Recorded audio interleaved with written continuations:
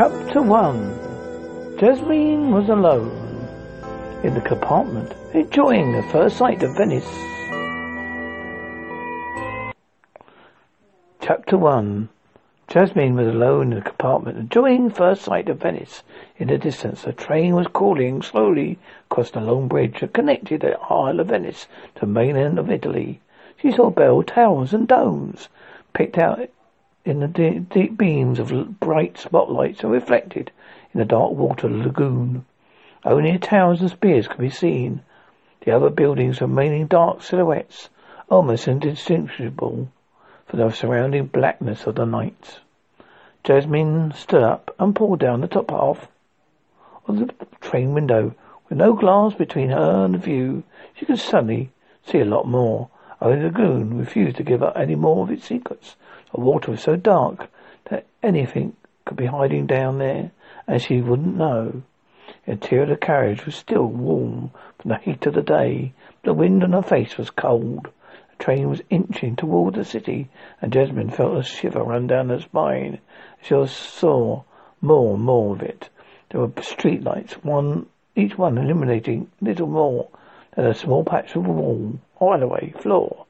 But they were lights of oncoming station platforms. But beyond that, there were only silhouettes of buildings against a starry sky. Less than 20 minutes later, Jasmine was lost among the dark masses of buildings.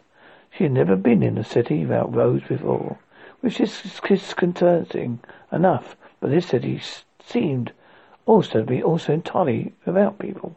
She stopped to look at a map displayed on her phone and tried to work out where she was. Only one street of 4 seemed to have a name, and none of the names she read on the side of the buildings were the same as the ones on the map. The wheels of a suitcase grumbled noisily over the cobblestones behind her as she picked a direction almost at random. A blue dot marking a position suddenly jumped 3 streets as the app updated her position based on historic factors known only to itself. "You lost as well, aren't you?" she said to the small inanimate device. A figure appeared at the end of the alleyway, and Jasmine drew a breath to ask for directions, but then shut her mouth again. The figure was an old man, stooped and drunken. He was growling invective at himself. Jasmine didn't understand his words. He said her Italian was pretty good, but the man's words weren't Italian. It was something else, a local Venetian dialect. Jasmine guessed, but she may not have understood the dialect. The stream was clear to her, but the words the man was saying were bad words. She put her head down and continued walking, coming uncomfortably close to the man in a narrow alleyway as he stumbled past her. She breathed a little sigh of relief as she emerged into yet another small square with yet another canal bisecting it. There's a simple stone bridge across, leaving Jasmine no option but to climb the steps, her suitcase banging against each step as she went up. She reached the center of the bridge, the apex, and was suddenly confronted by a wall of noise. It was a throaty roar of hundreds of voices. It was coming from a small alleyway on the other side of the small square. From where she was standing, at the highest point of the bridge, you could see the alleyway was short, and there was a huge open space beyond. The voices she now saw were coming from a huge crowd of young people. They were drinking. Jasmine saw they were packed in so tight they were going to be difficult to make her way through the throng. Jasmine just stood there on the bridge, her phone in one hand, hand over the suitcase in the other, the classic pose of a lost tourist. She was a young woman with a black, super curly hair, and beyond her curls of dark brown eyes were shining with irritation. She descended into the alleyway and started pushing her way through the crowd. "Hi," Jasmine said, picking somebody at random from the crowd and proffering her phone. "I'm trying to find this address." The rest of the screen was typical of Venice. It was just 2 lines, the area of the city, the building number. "I don't know it," the young woman she had chosen said with a shrug. "I know it," a woman said. "It's nearby. Come with me. I'll show you where it is." The alley the young lady led her down was yet another one the phone app didn't recognize, so she just dropped it in a bag and forgot about it. She hurried her steps, having to walk quickly to keep up with her guide. Jasmine followed her down alleyways, under arches, around turn after turn. But then the guide had gone. One moment she had been there, leading the way, and next Jasmine was on her own. A tiny dark alleyway. Halfway down the alleyway was a dark gateway. There was a garden within that was obviously very overgrown. Even in darkness, the house was too dark and empty looking. It'd be a building she was looking for. Her accommodation, she decided. It could be the building she was looking for. Her accommodation, she decided. She pulled out her phone and opened the maps application. It showed her location as a red dot. Address she had been given was a blue dot. They were pretty much, but not exactly on top of each other. It started to look like the creepy old building was the place she was supposed to stay the night. She cursed softly to herself and pushed her face against the ornate swells of the metal gate so she could get a better look inside.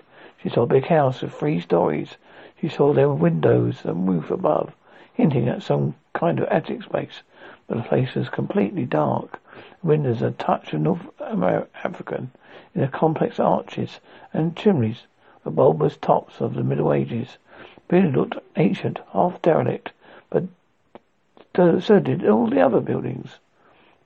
She cursed gently to herself as she gave the handle of the gate an experimental nudge. She jerked back in shock as the gate came slowly open. On screeching hinges, she even more sure this was the right place now. Otherwise,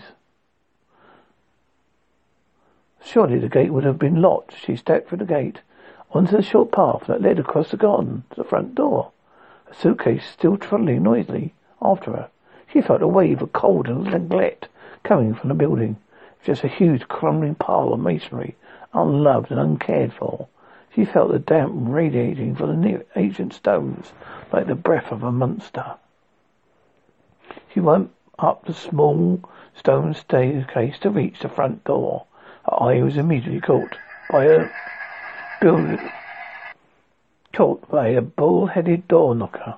It reminded her of something she had been reading on the long train ride.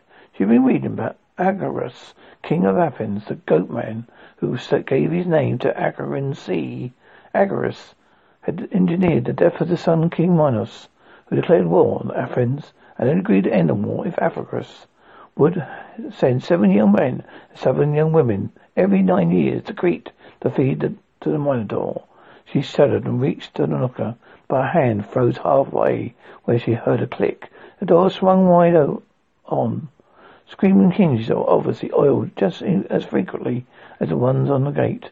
Jasmine could see a cavernous hallway with a high ceiling and a high chandelier. There was also an enormous window opposite the front door, dominating the far wall. By the light of the big window, she could dimly see the opulence of the wallpaper, the ornate carving of the furniture, but also big dark stains of mould and some chips and plaster. 2 doors led off from the massive hall on either side of them.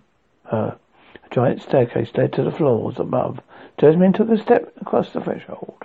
"Hello," she yelled. "Anyone home?" No answer came, so Jasmine put her suitcase by the front door and walked further inside, yelling as she came.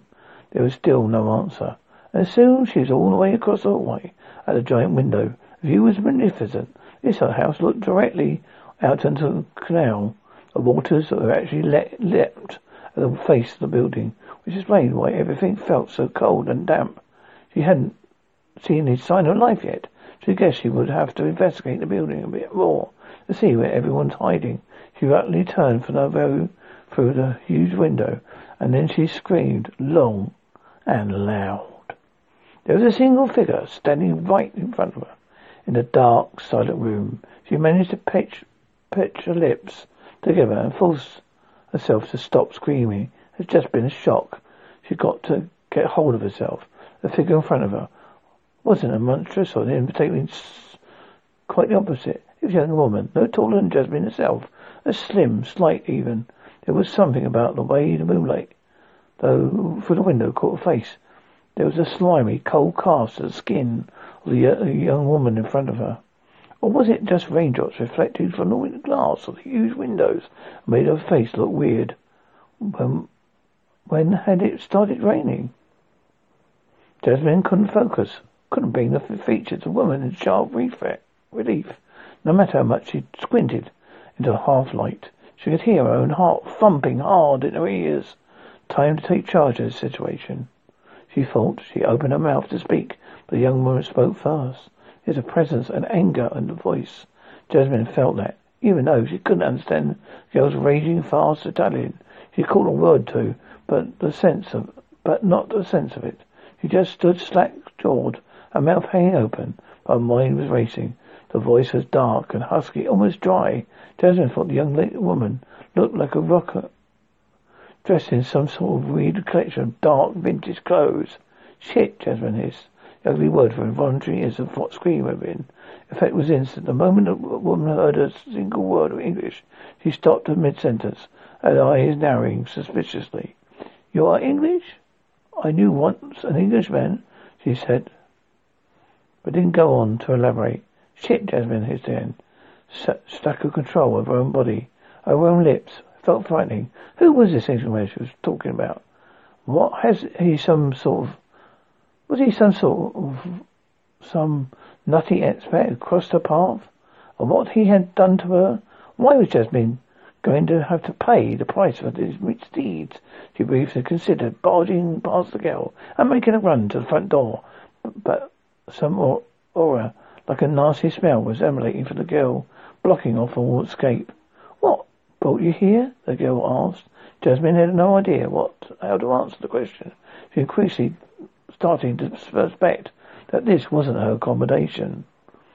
I'm not sure what brought me, Jasmine said, and emphasized the last two words that felt strange, odd-fashioned in her mouth. But she thought how she had lost her guide, from one moment to the next. Blind chance, she said. Blind fate, the young woman corrected her. Jasmine, unsettled by the vehemence from which the young woman had just spoken, she wanted to get out of this creepy old mansion. But the girl looked upset. It looked like she would have to try to calm her down, make sure she didn't feel the need to call the cops or something. My name is Jasmine. What's your name, Jasmine? Said falsely and smiled her face. I don't introduce myself to thieves or vagabonds or worse. Girl's eyes seemed to burn with indignation. Jasmine had heard of the expression, of course, but about eyes burning, but she'd never seen what almost looked like actual flames in someone's eyes before. What is your purpose here? Are you going to call the cops? Jasmine asked. I just arrived. I don't want to get in trouble with the police. You should have considered that providing my centrum. Come on, Jasmine implored, drawing a word out of her emphasis. For the last time, the girl barked. What do you want here? I just wanted a place to stay. My crazy old professor gave me an address, and it's impossible to find. I thought this address was this. The address was this place. I'm sorry, you should have known it wasn't. It's a dilapidated old building. The girl was visibly shaken by words. You think my house is strange? She asked. Does it look rotten to you? Not strange exactly, Jasmine said, and certainly not rotten exactly. Jasmine felt awful about her clumsy words, overcome her now by pure embarrassment, emotion strong enough to banish all fear. She was no longer frightened of the strange young woman. Didn't care whether she called the police or not. She just wanted to make sure she didn't hurt the girl's feeling too badly. Go, the young woman said. Leave this place and go back to your goddamn good about life. Good about? Jasmine couldn't resist a snort of reason, a trace of words. Although she knew it was rude, the girl's English was strange. Yes, the girl said, cut about. Hooligan, rowdy, someone that does thoughtless and damaging things that only minors pleasure. I think the word fits you very well. Jasmine couldn't take it anymore. She dropped her head, pushed past the girl, and made for the front door as she embarrassed trot. She's almost running out of time. She reached the door. Her face blushing red, but at the door, she stopped, forcing herself to try one last time. For some reason, she didn't leave couldn't leave this bizarre stranger with the idea she was some strange thrill-seeker who spent her time breaking into rich people's houses for kicks. She turned. I'm not a good about, she said. I don't do this. You did it tonight, the young woman said. Yes, Jasmine admitted. But I thought this place was decrepit. No, Jasmine said. Oh, Jasmine, no, Jasmine almost grumbled with frustration. Oh, it's a place I'm supposed to stay. Accommodation, you know. This is my home, the young woman said, with a flourish of her hand. A gesture looked theatrical with a huge window behind her, making it a dark silhouette. I don't think anyone should live like this, Jasmine said, in the dark. Sometimes, the young woman said, it's unavoidable. Sometimes you just end up alone in the dark. Here is nothing to be done about it. Like I said, unavoidable.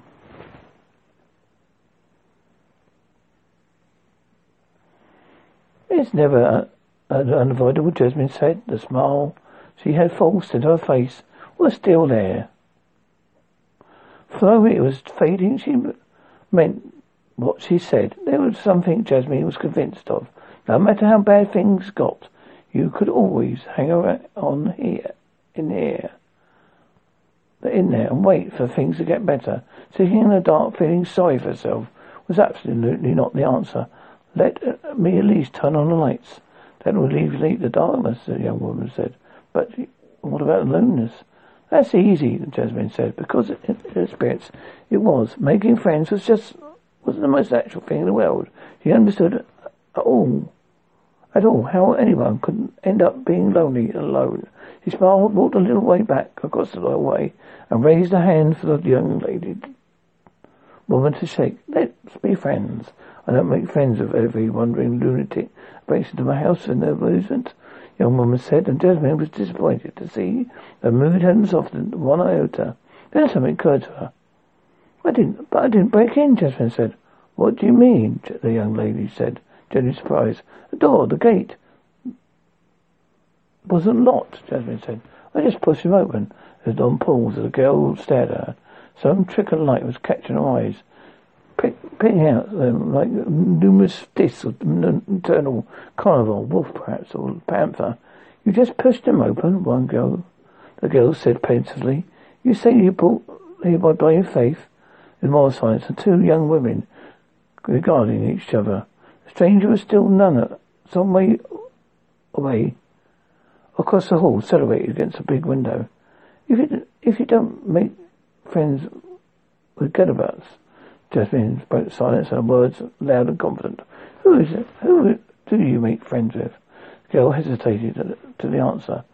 I make very few friends, she said. In my entire cursed existence on this earth, I even may have forgotten how to make friends. I find I have no earthly notion. Do you have a visiting card? Jasmine laughed out loud. She was really beginning to enjoy this odd English woman's company. This old young woman's company. Where had this learned to speak English? A grammar book, a dictionary from the previous century or something? Probably from the shelves of some moldy old library. She undoubtedly had hidden away in the house somewhere. No, she said calmly, no visiting card. Just tell me your name, and come over here and shake my hand. Jasmine still had her arm up, and she wiggled her head vitally, beckoning the young woman to shake. The young woman stared at her hand, shy as a deer. She wanted to come and shake hands. Jasmine could sense it, but she didn't feel secure enough. Come on, don't leave me hanging, Jasmine said. She'd been holding her hand out so long, her arm was getting tired. It was working. The girl was coming closer, slowly, timidly, one step at a time. Then the girl had closed half the distance between them. She stopped, lifted her head proudly, put her head to her breast, and immediately introduced herself. My name is Violetta Marquez Romanziera. Okay? Okay, Jasmine noted. Smiled. Would it be all right if I call you Violetta? Yes, she said, and then after a pause, they would probably be best. I prefer if you not use my family name. Which was your family name? Jasmine meant it as a joke, but could see by Violetta's raised eyebrow. She most judged it. Ignore me, she said. I've got a big mouth. She wiggled her hand and still hanging from waiting for a handshake. Violetta raised her hand, and Jasmine could swear she felt Violetta's hand approaching hers as she closed the final few steps that remained in between them.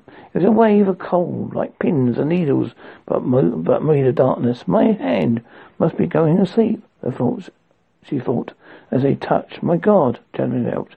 Your hands are freezing. Violetta smiled sheepishly. As she ashamed the temperature of her hands, she was standing in the shaft of the light now, and Jasmine got hot first good looks of her. Her dark hair was unkempt, hunched on her head of no particular style, held a place of big silver pins. She was wearing any makeup from her, so her skin was pale. She was thin, almost gaunt, with her hair piercing green eyes staring out slightly shallow sockets. The clothes were an eccentric item from various upright knocks, half hidden by a dark, heavy cloak. Jasmine knew a thing or two about clothes, being a fan of various fashion blogs about fashion clothing. She could tell from the weight of the fabrics and detailing. The clothes were expensive when new, but also spotted in spurt patches and sewing. It was clear that Violetta was a little old bird, which made Jasmine warm to her more. You cannot stay here, Violetta said, releasing Jasmine's hand. Show me the address you were given. Violet was showing Jasmine the way to her address on a sheet of paper when they crossed the large square. Again, it was very full of people. You know, Violetta, Jasmine said. I could use a drink. For the nurse, Violetta said, rising on her brow. Yes, exactly, Jasmine nodded. Unless you'll be in a hurry to get back home. I have all night, Violetta said. Most of these places still be closing soon. But there's a bar that is open later. Café Noir is nothing more than a disputable drinking den. Only a minute away, and Jasmine thought it was a cosy place, no matter what Violetta said about it. I suppose beams and brick and lemonade menus were expensive. Extensive selection of snacks and drinks. It's not so bad, Jasmine said, glancing around, taking it all in. What is the radioactive-looking orange drink that everyone is drinking? It's called a Spitz Apollo. Violetta told her. It's sweet, and it gets strong here. If it burns, to get us each one, if you like. Very much, Jasmine said. I would like that very much like a, what do you call it?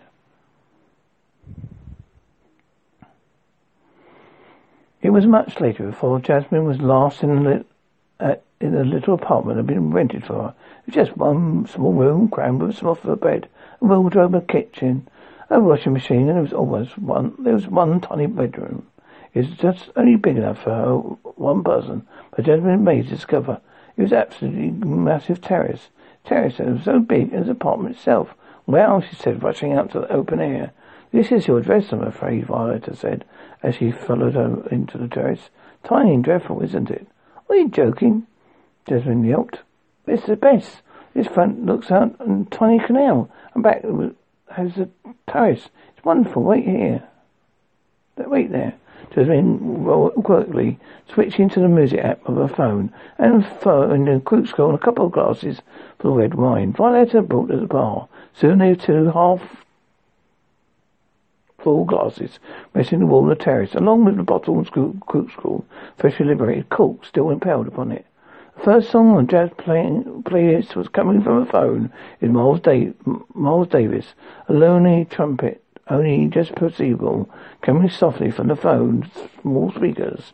Jasmine saw movement out of the corner of her eye, and they were closing the shutters of their apartment with months windows. Then she noticed that all the neighbouring window shutters were closed.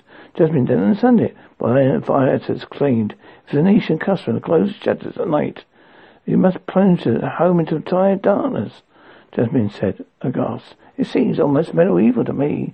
It is medieval, of course, Violetta said, and took a sip of wine. Excellent, she said, dancing her tongue, quite a discovery. Such an oldie bar. She was such a short silence, and then just the two young women, the wine and jazz. Then Violetta glanced over Jasmine. "You're quite the night owl," she said. "A lot of people would just go to bed. You're arriving in a strange city and having an adventure. You bet I'm a night owl," Jasmine said. I think I'm going to like having you as a friend, Violetta said, as those finally making a decision. The two young women clicked their glasses together. Two figures illuminated on the terrace, a tiny loft apartment above, among looming shadows. It's the only oasis of warmth and light amid the shattered windows and deep darkness of the surrounding city. Chapter 2. Despite her late night, Jasmine was up early. The sun had started to penetrate the bottom of Venice's narrow alleys, but it was a pleasantly shaded and refracted version of sunlight. Jasmine shaded the screen of her phone. She made her way to an appointment at the university. Venice certainly was beautiful, Jasmine noticed, as her eyes flickered from the map on the phone to the streets around her and back. As she walked through the streets, she was puzzled to know another side to what she was seeing. She became aware there was homelessness and begging in the streets, all mixed in with the hordes of wealthy tourists and locals. She was extremely early, finding university much more quickly and much more easily than she expected. She decided to kill a few minutes in the cafe, so as not to be embarrassing early. She seemed like there were 3 cafes in every street, which made it difficult to choose one. But soon she picked one that appealed to her and chose a table in the sun. When she ordered with the friendly Chinese lady who worked there, a table in the sun, checking an email and reading the online version of British newspapers, she lost track of time, had to pay and leave in a rush. The university, when she reached it, was a huge structure of raw concrete. Had someone been hidden by its architect along the back streets and alleyways of Venice? Jasmine hastily navigated through its corridors, was a few minutes late. By the time she found the office of the professor she had sent to Venice to assist, a woman named Professor Gabazon. Gabazon's office door was ajar, and she was at a desk. Jasmine saw a face that was all hard angles. It had been chiseled and reading something on a laptop. Jasmine knocked on the door, popped her head into the room. He was seated by the desk. Jasmine could see the professor was tall and slim. Jasmine introduced herself. Was the journey all right? The professor asked. Not really, Jasmine replied, but it was my fault. I missed my connection. I didn't end up arriving to Venice until early midnight. The witching hour, Jasmine murmured. I'm sorry to hear that. It's okay, Jasmine said. How did you like the apartment we arranged for you? Jasmine asked. It took some finding, Jasmine said, with an involuntary smile, and made once again remember her adventure the night before. But I made a friend, and they helped me locate it in the end. Anyway, I've been sent to assist you. What is it you would like me to do? I'm not sure. I can tell you just yet, Gabazon replied. Oh, Jasmine said, a little nonplussed. Just I've been sent halfway across Europe, just to assist you. I'm not sure how much help I can be if you don't tell me what I need to do. My research is quite sensitive, Gabazon said. I need help. I need someone I can trust. I need someone with right qualifications. I was told you might have what I'm looking for. Jasmine's voice trailed as looked Jasmine up and down pensively. Then she glanced at the screen on the laptop and then back at Jasmine. I guess it's stupid to have you come all this way and then get all precious about my research. It would be a waste of not have you to do anything, Jasmine said. I suppose I could start you with something tangible to do my studies and see how you do. Great, Jasmine said. It's just boring research, Jasmine warned her. No field work. We all have to work our way up to that very slowly. For now, I need you to do some reading in the library for me. Okay, Jasmine said. What do you want me to read about? Ghosts, Jasmine said. Ghosts? Yes, Gabazon nodded. Like I said, I don't tell you too much. Can't tell you too much, but I'll tell you an important element of my research is the relationship between ghost stories and society taboo. You enjoy it. That's lots of juicy stuff. Put your teeth into. Sink your teeth into? Jasmine corrected, then cursed herself. Why was she correcting the almost perfect English of a boss? Really? Sink like a ship, huh? Jasmine's expression was suddenly praising again. She stared at Jasmine for a few seconds and pressed a button on the laptop's keyboard. There was a printer in the corner of the room and softly ghosted out of a sheet of paper. Okay, Desmond said. Get the list of books. I'm here for a few hours. Pop in when you finish in the library and tell me how they are settling in.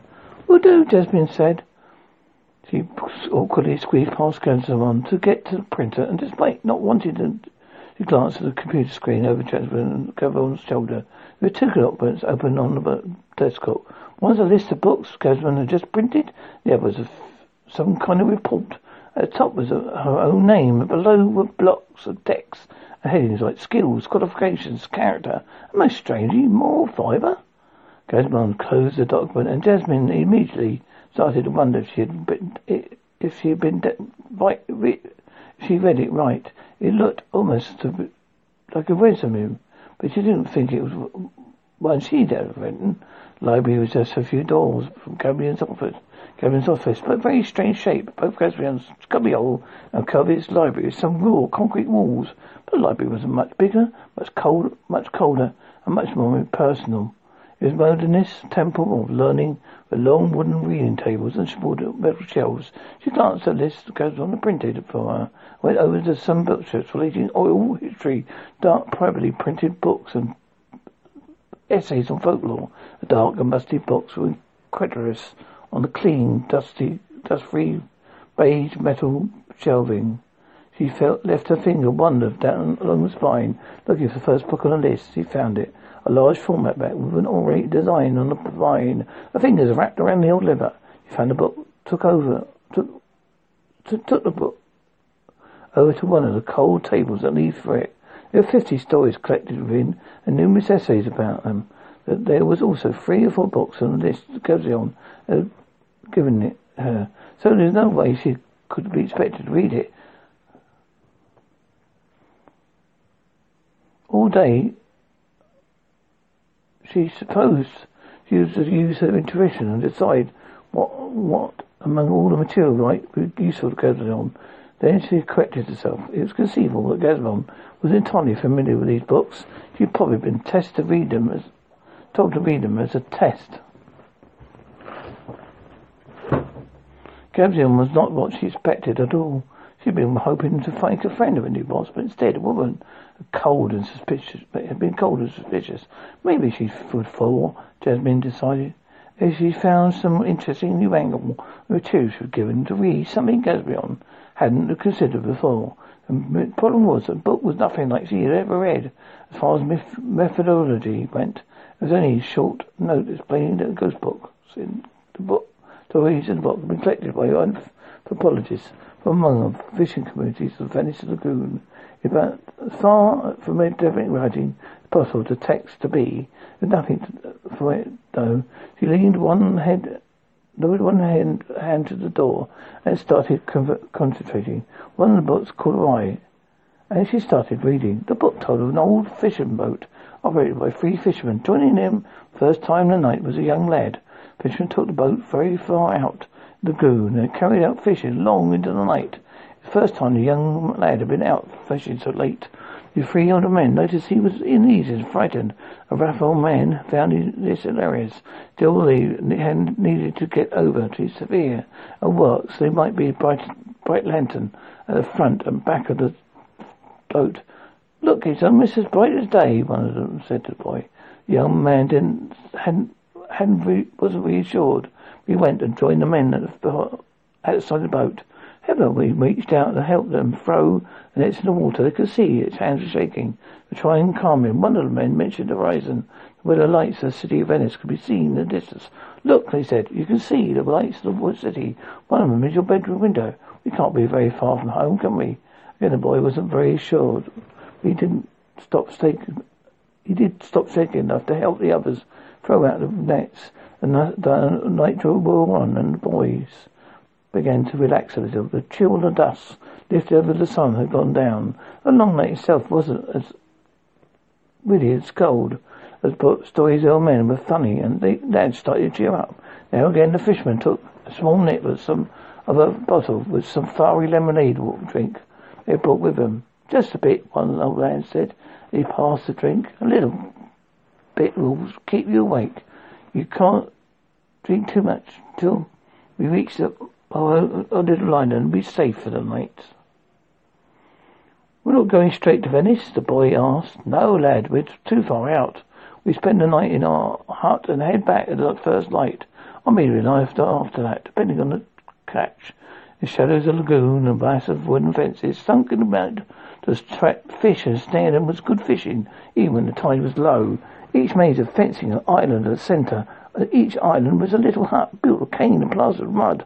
Huts with nothing more than one square room, a door and two windows. Each isolated hut with any structure visible from miles around, except for Venice itself, way off in the distance. It was one of the little structures that fishermen intended to spend the night. But first they had to haul the nets. The catches were huge back in those days. It was needed all them working as a team to get nets into a boat. They all four reached the freezing water together, got a good hold of the nets together, and all hauled at once, spilling fish into the deck. A boat with one heave, sang traditional songs to keep the pace. It was warm work, even when freezing water splashing about their ears.